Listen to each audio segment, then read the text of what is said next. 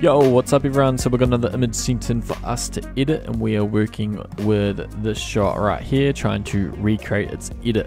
So as you can see, we're going for a really underexposed look with hardly any highlights, and yeah, it's got some warm tones in there as well, some good skin tones still.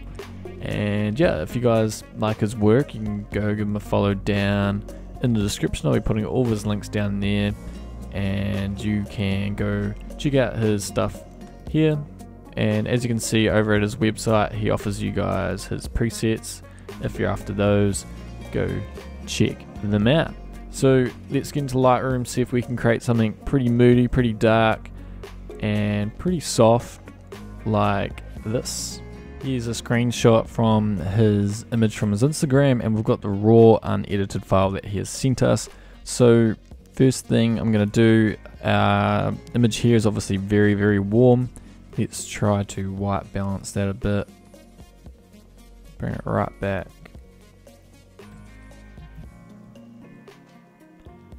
Okay, let's drop in some contrast. Highlight. So we're going for a really underexposed look. So dropping these highlights, you can see how that makes it look a lot more like his image, as we don't want it very bright around these almost brightest parts of the image.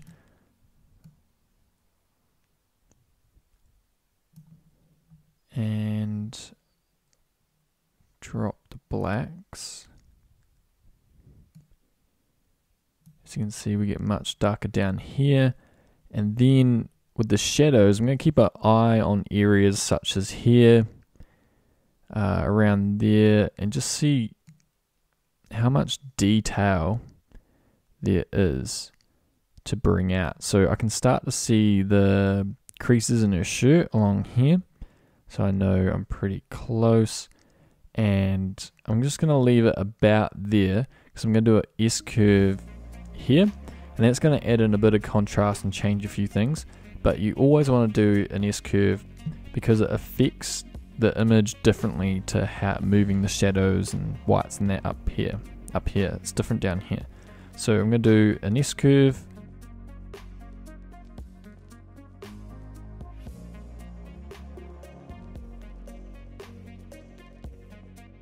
Okay, so it's S-curve done. Almost always bringing down the shadows, a little bump to those highlights, and we'll just bring up the shadows a bit more.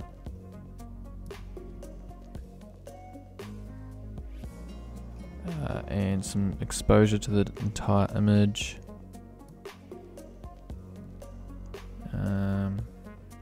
We will add in, it might be a bit too bright, but I've got to add in my vignette. I haven't done that yet, so leave it a bit extra bright. Come down.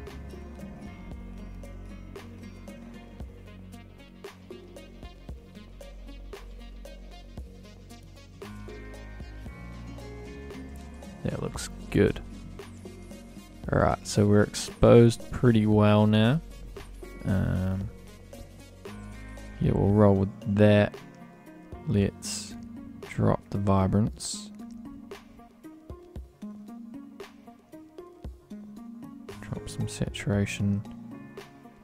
And let's drop down to the bottom here. And the first thing I'm going to do to get these colors, you can see we're very green and yellow at the moment. We want to be an orange, purpley yellow with a bit of teal in there as well. So if we shift the blue primary, it's going to get us a lot of those tones. Just going to drop it about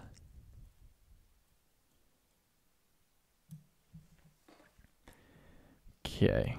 We'll come back up, and we should be able to do the rest with the HSL. Right, okay, so let's move the yellows to find out where the yellows are affecting. So you can see this background, I think they're much more orange. As you can see, they shift from a yellow to getting a bit of a red tone in there.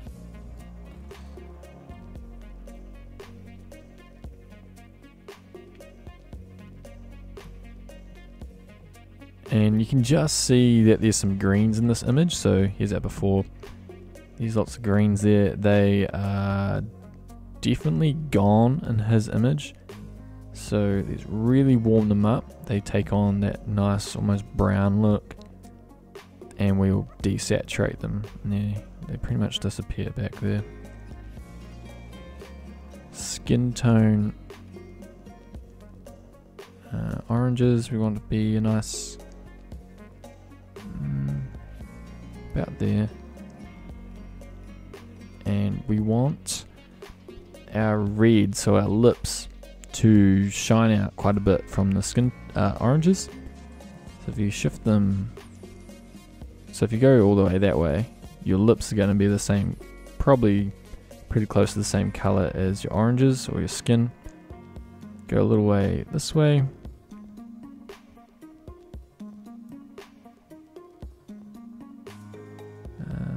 Let's touch the saturation.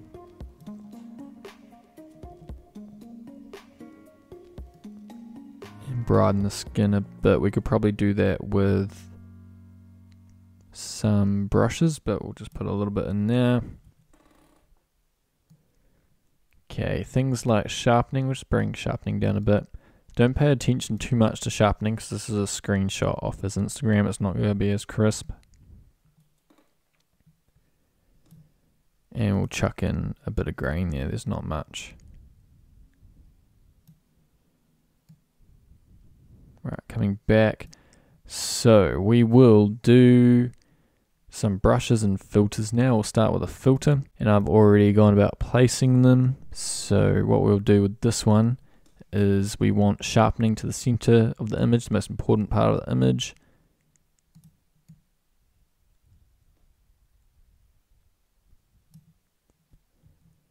And then we always want really soft highlights. So dropping the whites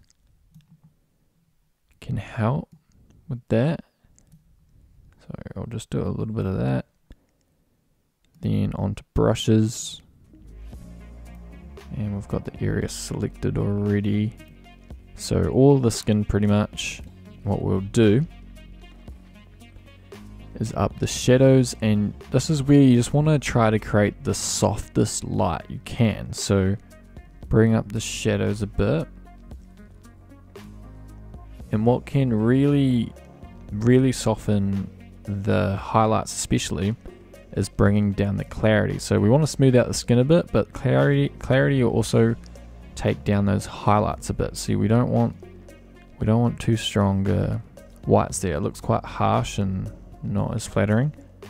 Bring it down a bit, and you can see how it really takes down those highlights as well. Drop it about there, and we are good. And now I just want to broaden around the eye a bit. It's a bit dark around the eye, just want to bring it out. So we've already got a brush there.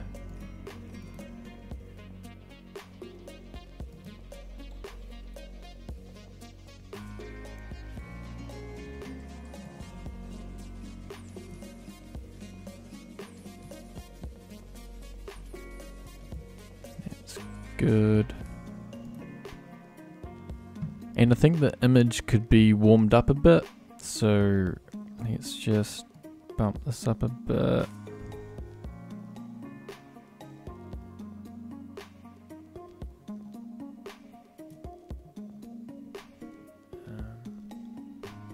Maybe shift purples across. There's a bit of green in there.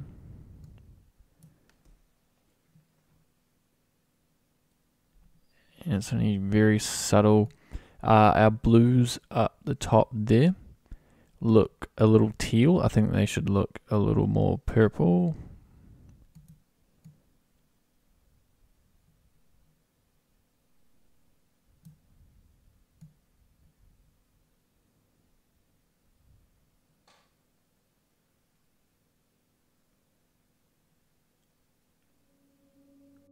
And just because we shifted and played around with the purple tones and a bit more warmth, we've sort of shifted our skin tones. So I'm just going to make them a bit lighter because they're sort of crept towards the warmer and more purple sides. I'm going to shift them about there, and I think that's about it, guys. I'm pretty happy with that one. So leave a comment on who you guys want to see so I can reach out to them on Instagram. And what you should do is comment people that have great images but don't have many followers. That way I can reach out to them, they can send in a photo and we can do a tutorial on them.